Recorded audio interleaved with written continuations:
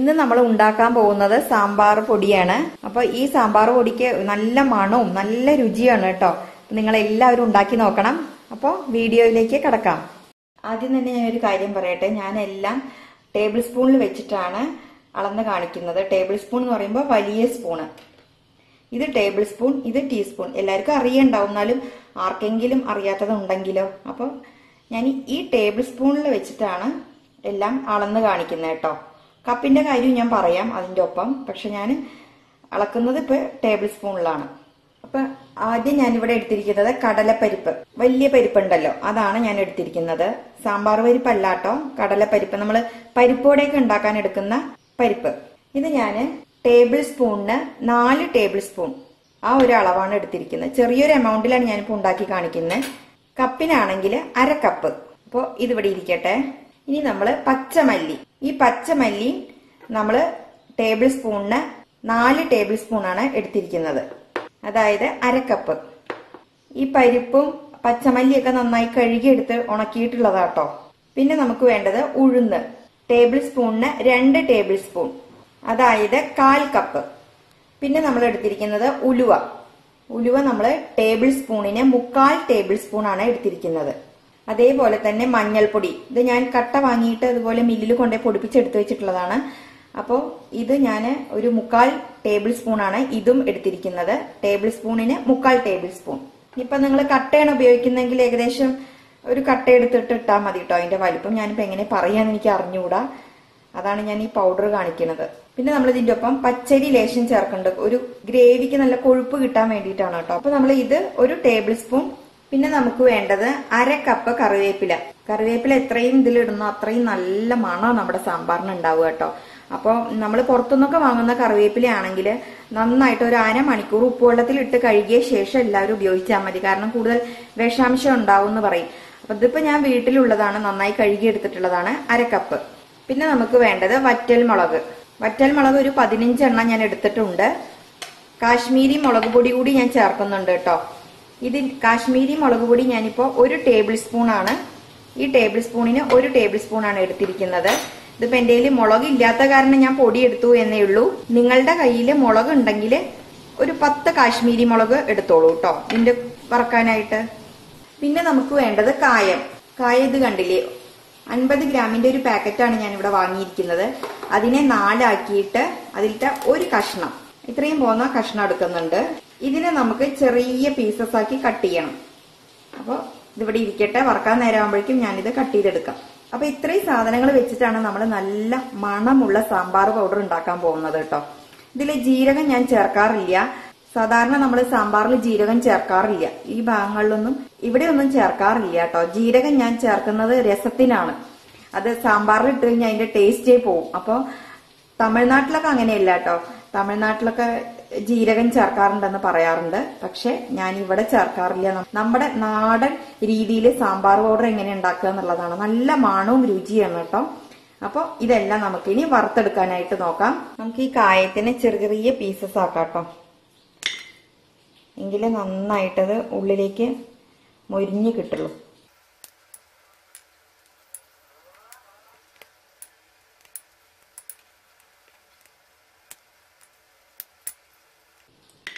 എപ്പോഴും സാമ്പാറിന് ഉലുവയും കായും ഒരു പ്രധാന ഇൻഗ്രീഡിയന്റ് തന്നെയാട്ടോ. നമ്മുടെ സാമ്പാറിനെ സാമ്പാറാക്കുന്നത് ഞാൻ ഇതിന് മുന്നേ പറഞ്ഞിട്ടുണ്ട്. ഞാൻ സാമ്പാർ ഉണ്ടാക്കിയ എപ്പിസോഡിലും പറഞ്ഞിട്ടുണ്ട്. സാമ്പാറിനെ സാമ്പാറാക്കുന്നത് കായും ഉലുവയും തന്നെയാണ്.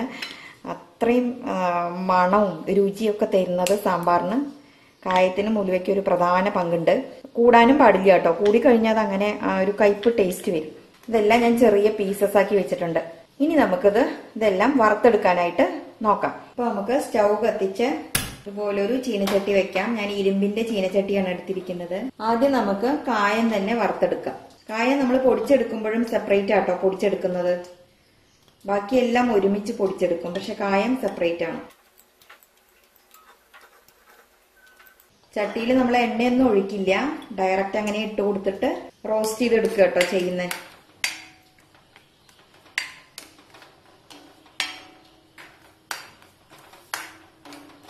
ഇതെല്ലാം നമ്മളൊരു മീഡിയം ഫ്ലെയിമിൽ ഇട്ടിട്ട് ഫ്രൈ ചെയ്തെടുത്താൽ മതി കേട്ടോ. ഒരിക്കലും തീ കൂടി പോവരുതേ. നമ്മളിപ്പോ കായ അങ്ങനെ ഡയറക്റ്റ് ആ ഒരു കട്ട ഇടുകയാണെങ്കിൽ അതിന്റെ ഉള്ളിലേക്കൊന്നും ശരിക്ക് മൊരിഞ്ഞ് കിട്ടില്ല. അതിന് വേണ്ടിയിട്ടാണ് നമ്മൾ ഇങ്ങനെ ചെറിയ ചെറിയ പീസസ് ആക്കി ഇടുന്നത് കേട്ടോ. ഇനിയിപ്പോ ഇങ്ങനെ ചെറിയ പീസസ് അല്ലാന്നുണ്ടെങ്കിൽ നല്ല ഇടികല്ലി വെച്ചിട്ട് ഒന്ന് അങ്ങനെ അമർത്തിയിട്ട് ഇതിനെ ഒന്ന് പരത്തിയിട്ട് ഇതുപോലെ വറുത്തെടുത്താലും മതി. പിന്നെ നമ്മളിത് വറുത്തെടുക്കുമ്പോൾ നോൺ സ്റ്റിക്കിന്റെ പാത്രം ഒന്നും ആരും കഴിവത് ഉപയോഗിക്കേണ്ട കേട്ടോ. അത് കേട് വരുള്ളൂ, നാശമാവും. അതിലൊക്കെ അങ്ങനെ വര വീഴും. ഇങ്ങനെ ഇരുമ്പിന്റെയോ അല്ലെങ്കിൽ നമ്മുടെ അലുമിനിയത്തിന്റെ, നമ്മുടെ കയ്യിൽ എങ്ങനത്തെ ചട്ടിയുള്ളതെന്ന് വെച്ചാൽ അതിൽ വെച്ച് ചെയ്താൽ മതി.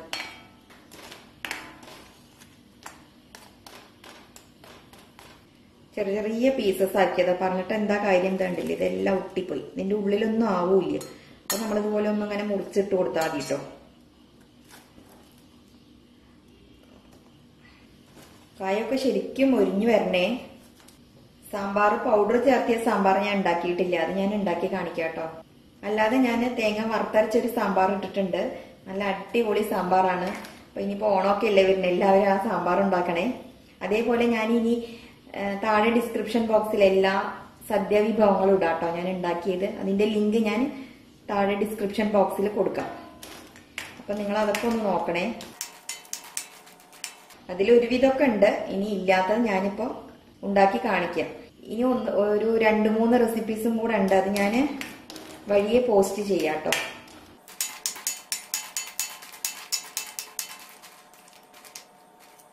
ഇത്രയും മതി കേട്ടോ. എപ്പോഴും ഹൈ ഫ്ലെയിമിൽ ഒരിക്കലും ഇട്ടേക്കരുത്, ഞാൻ വീണ്ടും വീണ്ടും പറയുന്നുണ്ട്. ഒരു മീഡിയം ടു ലോ ആ ഒരു രീതിയിൽ വേണം ഇത് വറുത്തെടുക്കാനായിട്ട്. കായം ശരിക്കും ഉള്ളൊക്കെ വറവാവണം കേട്ടോ, എങ്കിലേ നന്നായിട്ട് അത് പൊടിഞ്ഞു കിട്ടുള്ളൂ. അല്ലാന്നുണ്ടെങ്കിൽ അത് മിക്സിയുടെ ജാറിൽ അരയാതെ അവിടെ കിടക്കും, പേസ്റ്റ് പോലെ ഇങ്ങനെ വഴുവഴുന്നതിനെ കിടക്കും. അതാണ് നന്നായിട്ടത് വറുത്തെടുക്കുക തന്നെ വേണം എന്ന് പറയണം. ഇതിപ്പോ പാകമായിട്ടുണ്ട്. നമുക്ക് ഇതിൽ കണ്ടില്ലേ കുറച്ച് പൊടി കിടക്കണം, അത് നമുക്ക് ഇതുപോലെ ഒരു ടർക്കി വെച്ചിട്ടൊന്ന് തുടച്ചെടുക്കാം. ഇനി നമുക്ക് കറിവേപ്പില വറുത്തെടുക്കാം.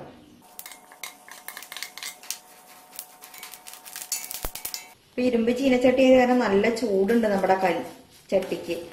അപ്പം മീഡിയം ലോ ഫ്ലെയിമിൽ ഇട്ടിട്ട് വേണം അപ്പൊ അത് വറുത്തെടുക്കാനായിട്ട്. ഹൈ ഫ്ലെയിമിൽ ഇട്ടേക്കരുത്.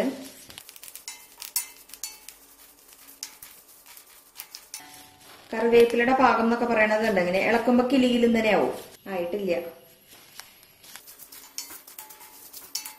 ഇപ്പൊ പാകമായി എന്നാ തോന്നണം കേട്ടോ. നോക്കട്ടെ, കിലികിലിന്നനെ കേൾക്കാണ്ട് കേട്ടോ. നമുക്കൊന്ന് പൊടിച്ചു നോക്കാം പൊടിയുന്നുണ്ടോ. ഇപ്പൊ കറക്റ്റാ. ഇനി വറക്കുന്നതെല്ലാം ഇതുപോലെ ഒരു ബൗളിലേക്ക് മാറ്റുകയാണ്. അപ്പൊ ഞാൻ ഈ കറിവേപ്പില ഈ ബൗളിലേക്ക് മാറ്റുകയാണ്. ഇത്രയും മതി കേട്ടോ.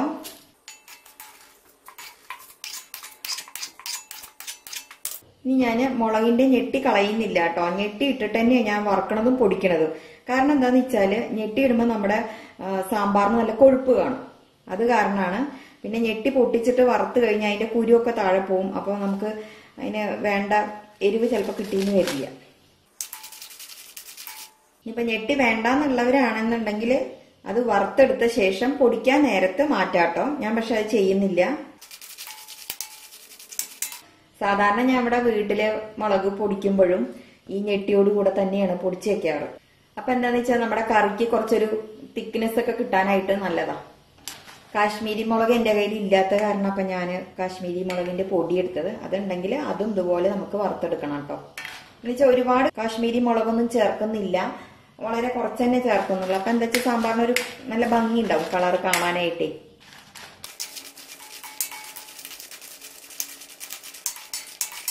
അപ്പൊ നമ്മുടെ മുളകും ആയി തുടങ്ങി, കിലികിലിന്നനെ സൗണ്ട് വരാൻ തുടങ്ങി. ഇനി നമുക്കിത് ഈ ബൗളിലോട്ട് മാറ്റാം. ഇനി നമുക്കിതിലോട്ട് പച്ചമല്ലി ഇട്ട് കൊടുക്കാം. ഇതെല്ലാം അങ്ങനെ കൈ വിടാണ്ട് ഇളക്കിക്കൊണ്ടിരിക്കണം കേട്ടോ.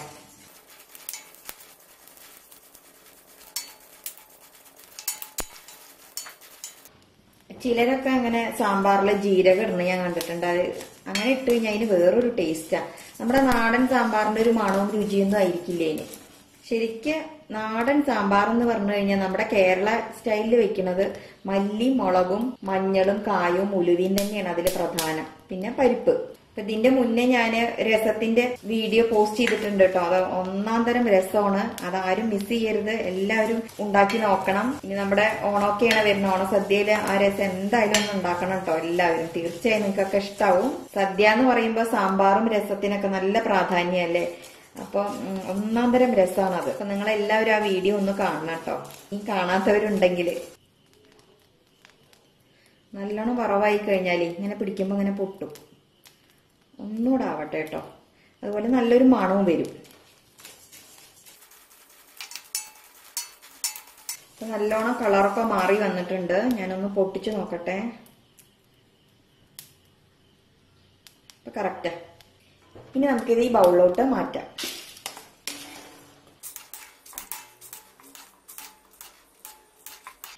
ഇനി നമുക്കിതിലോട്ട് കടലപ്പരിപ്പ് ചേർക്കാം. തീ എപ്പോഴും നോക്കി വേണം കേട്ടോ. നമ്മൾ ഒട്ടും ഹൈ ഫ്ലെയിമിലാവരുത്. അപ്പൊ ആകെ കരിഞ്ഞ് ഒരുമാതിരി സാമ്പാർ ഓർഡർ ആവും. ഒന്നാമത് ഈ ഇരുമ്പ് ചീനച്ചട്ടി ആകുമ്പോ എന്താ അറിയോ, ചൂട് നല്ലോണം അതിൽ നിൽക്കും. അപ്പൊ അതൊക്കെ നോക്കിയിട്ട് വേണം ചെയ്യാനായിട്ട്.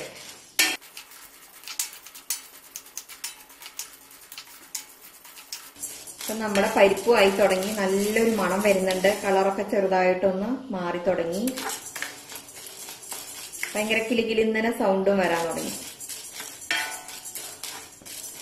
പരിപ്പിട്ട് കഴിഞ്ഞാൽ അല്ലെങ്കിലും കിളികിലിന്നനെ സൗണ്ട് ഉണ്ടാവും. എന്നാലും നമുക്കത് മൂത്ത് വരുമ്പോ അതിന് വേറൊരു സൗണ്ട് ആയിരിക്കും.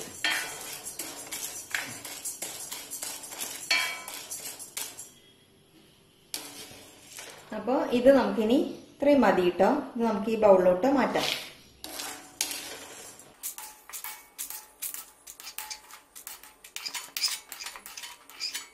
ഇനി നമുക്ക് ഇതിലോട്ട് ഉഴുന്ന് ചേർക്കാം.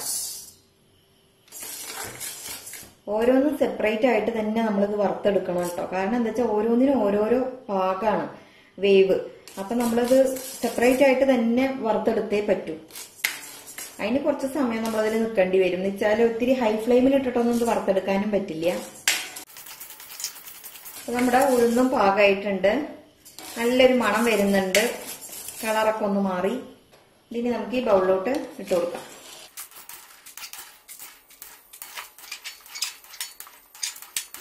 ഇനി നമുക്ക് ഉലുവ ചേർക്കാം.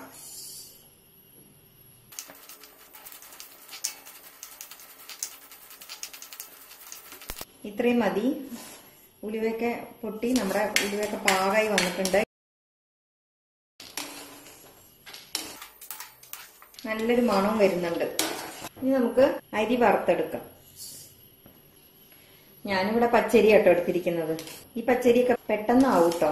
ഇത്രയും മതി കേട്ടോ. നമുക്ക് ഇതിലോട്ട് ഇട്ട് കൊടുക്കാം. ഇനി നമുക്ക് ഗ്യാസ് ഓഫ് ചെയ്യാം. നമ്മളെല്ലാം വറുത്തെടുത്തതും ഒരുമിച്ച് ഒരു പാത്രത്തിലാക്കി വെച്ചിട്ടുണ്ട് കേട്ടോ. ഇനി നമ്മളിതില് മഞ്ഞൾപ്പൊടി ചേർക്കാം.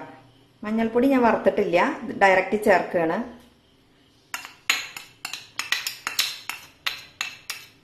ഒപ്പം തന്നെ കാശ്മീരി മുളക് പൊടി കൂടി ഇതിലേക്ക് ചേർക്കാം.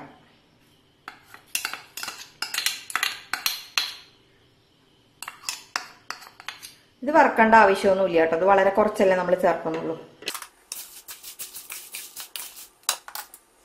അപ്പോ കായം സെപ്പറേറ്റ് പൊടിക്കണം. ഇതെല്ലാം കൂടെ ഒരുമിച്ച് പൊടിക്കുക. എന്നിട്ട് കായും ഇതെല്ലാം കൂടെ പൊടിച്ചത് രണ്ടും കൂടി ഒപ്പം മിക്സ് ചെയ്യണം നമ്മൾ ചെയ്യാൻ പോണത്. അപ്പൊ നമുക്ക് ആദ്യം മിക്സിയുടെ ജാർ എടുക്കാം. മിക്സിയുടെ ജാറ് നന്നായിട്ട് തുടയ്ക്കണം കേട്ടോ. ഒട്ടും വെള്ളം പാടില്ല. അപ്പൊ നന്നായിട്ട് തുടച്ചെടുക്കണം. ജലാംശം ഉണ്ടെങ്കിൽ നമ്മുടെ പൊടി കേടുവരുള്ളൂ. അതിന് വേണ്ടിയിട്ടാണ് നന്നായിട്ട് തുടച്ചെടുക്കണം പറയണം. ഇനി നമുക്കിത് കുറേശ്ശെയായിട്ട് പൊടിച്ചെടുക്കാം. ഇത് ഒറ്റ ട്രിപ്പിൽ അടിച്ചെടുക്കാൻ പറ്റുണ്ടാവില്ല. കാരണം ഞാൻ ഇവിടെ ചെറിയ ജാറ് എന്റെ നന്നായിട്ട് അരയാറ്. അപ്പൊ ഞാൻ ചെറിയ ജാറിലിട്ടിട്ടാണ് അരച്ചെടുക്കുന്നത്.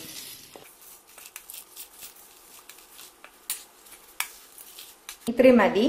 ഒന്ന് ചൂടാറിയ ശേഷം കേട്ടോ അത് പൊടിച്ചെടുക്കുന്നത്. അങ്ങനെ ഡയറക്റ്റ് ചൂടോട് കൂടിയല്ല, ഒന്ന് ചൂടാറിയ ശേഷമാണ് ഞാനിത് അടിച്ചെടുക്കാൻ പോണത്. അപ്പൊ നമുക്കിത് അടിച്ചെടുക്കാം. അപ്പോൾ ഞാനിത് 2 ട്രിപ്പായിട്ട് ഇതെല്ലാം പൊടിച്ചെടുത്തു കേട്ടോ. നന്നായിട്ട് നല്ല ഫൈൻ പൗഡറാക്കി എടുത്തിട്ടുണ്ട്. ഇതിന് ഞാൻ ഈ ബൗളിലോട്ട് തന്നെ ഇട്ട് കൊടുക്കുകയാണ്.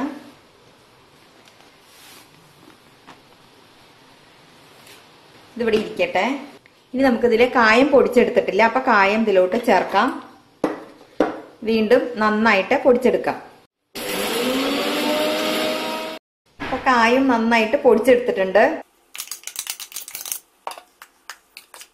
ഇനി ഇതെല്ലാം കൂടെ ഇതുപോലെ നന്നായിട്ട് സ്പൂണ് വെച്ചിട്ട് മിക്സ് ചെയ്ത ശേഷം ഞാൻ വീണ്ടും ഒന്നും കൂടെ ഇത് മിക്സിയുടെ ജാറിലിട്ട് പൊടിക്കാൻ പോവാട്ടോ.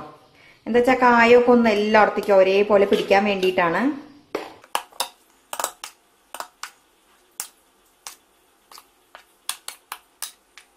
ഒന്നുകൂടെ പൊടിച്ചെടുക്കാം. നന്നായിട്ട് ഒന്നുകൂടി പൊടിച്ചെടുത്തിട്ടുണ്ട് കേട്ടോ. ഇത് ഞാൻ ഈ പേപ്പറിലോട്ടാണ് ഇട്ട് കൊടുക്കുന്നത്. പേപ്പറിൽ ഒരുപാട് നേരം ഞാൻ വെക്കൊന്നുമില്ല, ജസ്റ്റ് ഒന്നിങ്ങനെ ചൂടാറിക്കോട്ടെ. ചെറുതായിട്ടൊരു ചൂടും ഉണ്ട്. ഇനി നമുക്ക് എത്ര അളവുണ്ട് എന്ന് നോക്കണമല്ലോ. അപ്പൊ ബാക്കിയുള്ളതൊന്നും കൂടെ ഇതുപോലെ പൊടിച്ചെടുക്കാം. നന്നായിട്ട് കായം മിക്സ് ആവാൻ വേണ്ടി ചെയ്യണമെന്നേ ഉള്ളൂ കേട്ടോ. നിങ്ങൾ സ്പൂൺ വെച്ച് നന്നായി ഇളക്കിയാലും മതി. ഞാൻ എൻ്റെ ഒരു മനസ്സമാധാനത്തിന് വേണ്ടി അങ്ങനെ ചെയ്യണമെന്നേ ഉള്ളൂ. ഒന്നുകൂടെ കായം നന്നായിട്ട് പിടിക്കുമല്ലോ. അപ്പൊ വീണ്ടും ഒന്നും കൂടെ പൊടിച്ചെടുക്കാം. ഇനി ഇതിലോട്ട് ചേർക്കാം. നല്ലൊരു മണം അപ്പൊ നമ്മുടെ സാമ്പാർ പൗഡറിന്.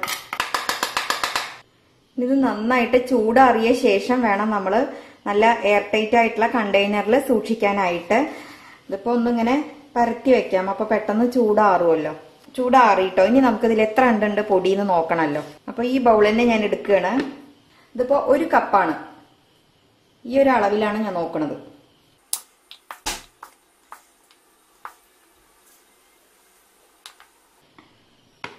ഒന്ന്,